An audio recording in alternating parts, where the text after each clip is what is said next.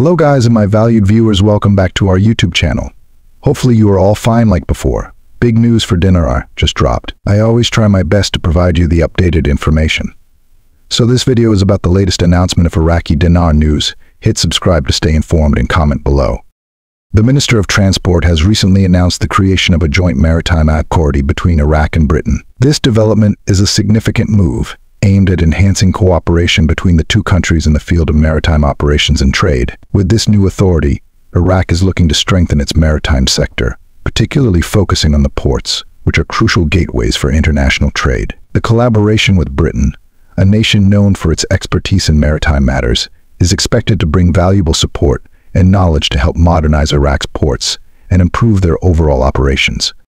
This comes at a time when Iraq's ports are seeing an increase in trade activity. Massive amounts of goods and materials are flowing into the country, making the efficient management of the ports more critical than ever. The establishment of this joint maritime authority will likely play an important role in ensuring that Iraq's ports can handle this growing volume of trade efficiently. It will also help in making sure that the necessary regulations and safety measures are in place to manage the complexities of maritime operations.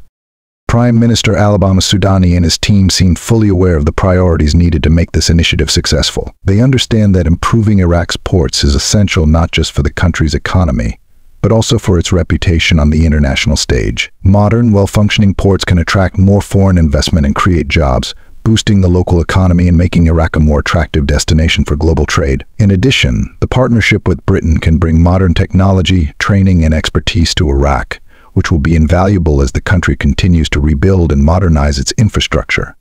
For older generations, it's worth noting that ports have always been important for Iraq, going back to ancient times when the region was a hub of trade. Now, in today's world, these ports are just as vital for the country's development. The Joint Maritime Authority is a modern response to today's challenges, ensuring that Iraq can compete in the global economy while managing the increase in trade responsibly and efficiently. The cooperation between Iraq and Britain reflects a forward-looking approach, blending Iraq's strategic location with Britain's experience in maritime matters can create a stronger, more capable port system for the future.